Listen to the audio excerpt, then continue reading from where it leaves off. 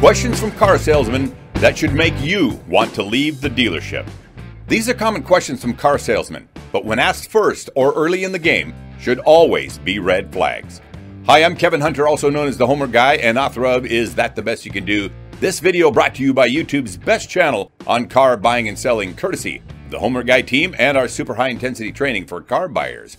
If you like the Homework Guy videos, check the merch shelf down below if you want one of our cool shirts, hoodies, or a vest like this one. The kinds of questions asked by a car salesman tell you a lot about the dealership. The bad dealers all have something in common.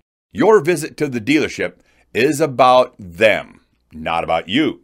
They ask you questions that they want answers to before they even know what you want, because they're determining what path they want to shove you down. If they don't like your answers to the questions, you could find yourself getting tossed to the curb.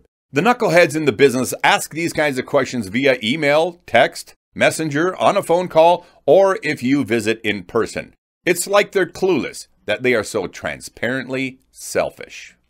We'll hit these questions right after this short message from the Homework Guy team. If you're a first-timer on the Homework Guy channel, consider subscribing and leaving us a comment below. Add hashtag the Homework Guy if you'd like a response directly from Kevin or one of the Homework Guy staff members. We're always glad to help our loyal followers, and the best part is, there's no charge. You can also email the team at info@thehomeworkguy.com with a specific question, or if you'd like a free contract review, just black out your personal information and send it to us. We'd love to hear from you. Just be aware that we do get a lot of requests, so just be patient while you wait for a response. Back to you, Kevin.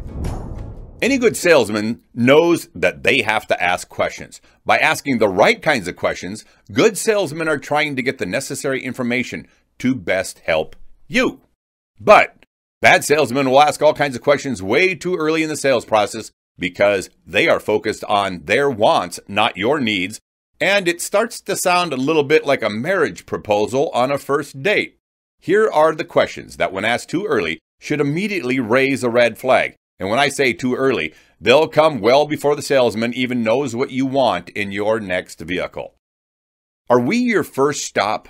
Are you looking to buy a car today? What's your timeline? Notice that none of these questions has anything to do with the vehicle choice. It's all about trying to determine how fast you want to buy. Bad salesmen think that helping people through a discovery process, like the Homework Guy style, is a waste of their time. Then come this question. Have you worked with anyone here before? This is just to figure out which salesman gets credit for you. Even if the previous salesman did such an unmemorable job, you don't even remember his or her name. Figure that one out. The last person was so lousy, you don't even know who it is, yet they'll get a split deal if you buy from another salesman. When I worked sales on a car lot, my contacts came back and asked for me by name. If I wasn't there that day, they often refused the offer to work with someone else. They called or texted me and came back on another day. That's what loyal customers do when they receive service worth remembering. In my opinion, if a customer isn't asking for a salesman by name, the previous person didn't earn their business, period. Here's another batch of brazen questions asked too early. Any reason you wouldn't want to make a deal today? More pushing. Are you paying cash or do you plan to finance? That question is like the marriage proposal on the first date. And then, did you finance your last car? If you say yes, this question comes next. What's your monthly payment and how much do you owe on it? This annoying pressure is designed to set you up for payment proposals. It doesn't stop there. Do you have good credit or any credit concerns? If you mention anything about credit, do you have a cosigner? How much money do you want to put down? They are softening you up, searching for angles for the finance man. How much do you think your current car is worth? Don't answer that. Are there any security systems on your car? They want to sell you garbage window etch theft protection. Do you worry about breaking down on the roadside? That's an extended warranty question. Then, assuming the sale well before it's been earned with this question. Were you going on your first trip with your new car? Yeah, that sounds really stupid, doesn't it? Here's more setup for finance, pay plans, the works with these questions. Do you have any big promotions coming up at work? Do you have a favorite banker or any lending relationships? What monthly payment are you looking for? If you ever get asked this question, the finance officer is somebody you need to run from. If we could put your first payment out to 45 or 90 days, how much more cash can you come up with? Yeah, you need to get out of the dealership right now. All of these questions And you don't even have a car picked out yet? Give me a break.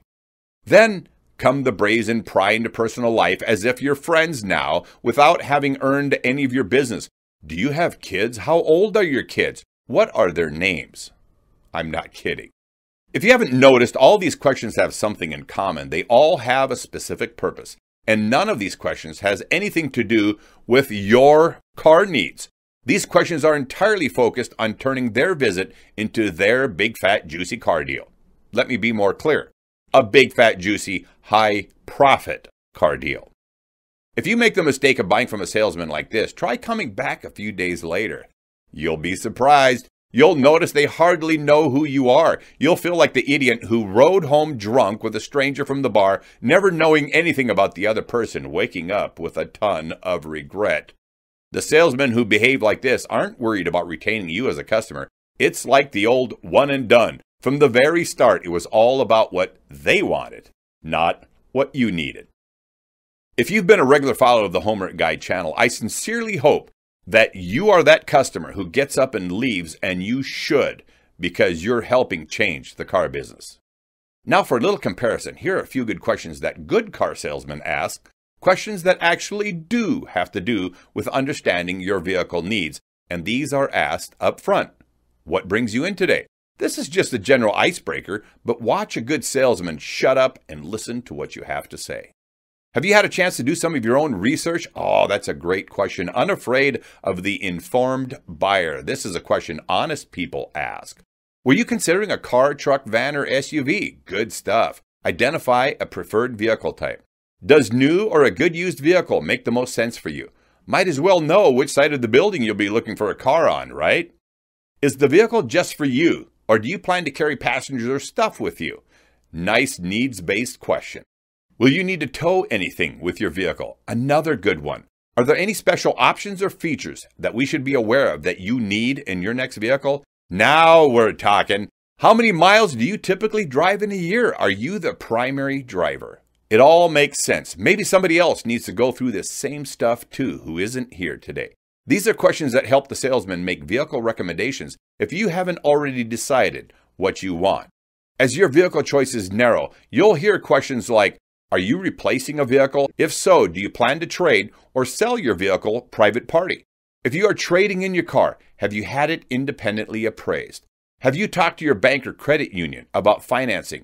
These are dynamite questions and are only asked by the most honest and transparent sales staff in the business. This type of salesman is indeed looking out for you. This is somebody who gets it, who hopes to take good enough care of you that you'll consider coming back 3 to 5 years from now and giving them your business again in the future. Now, if you've already forgotten the bad questions, the questions that sound like a marriage proposal on a first date, questions you shouldn't be hearing the moment you meet, well, back up and watch this video again. If you've made a trip to the car dealership and heard questions like these asked, let us know in the comments section below and let us know what you did about them. We covered these questions today to help you develop that sensitive BS meter and a faster trigger when you find yourself in a buyer beware environment at a bad dealer. Get out as soon as possible. As our return viewers know, there are tons of videos here on the Homework Guide channel that you can learn from. Some of you post questions in the comment section that we addressed on videos quite some time ago on the channel. No problem about that, but just make sure you check out all of our great videos. We've gone to a lot of work to help you out. Use the resources we put out there for you.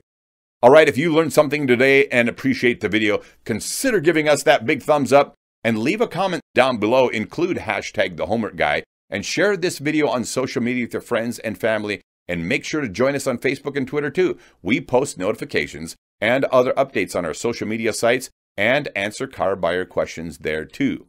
If you love what we do and want to say thanks with a tip, the PayPal and Cash App links you see here will be easy to find in the description box below. But if you can't do a tip, no problem. You can say thanks by sharing our videos with your family and friends and by encouraging others to subscribe to the channel. That's huge. It's one of the most important things you can do as a loyal follower and viewer on the channel, and we appreciate everything you do to help us get the word out and defeat the bad guys still hanging on in the car business who haven't learned that fairness and honesty is the best business model. Thanks everyone for coming back. We'll see you on our next video. You guys rock. I'm Kevin Hunter. Until next time, take care, everyone.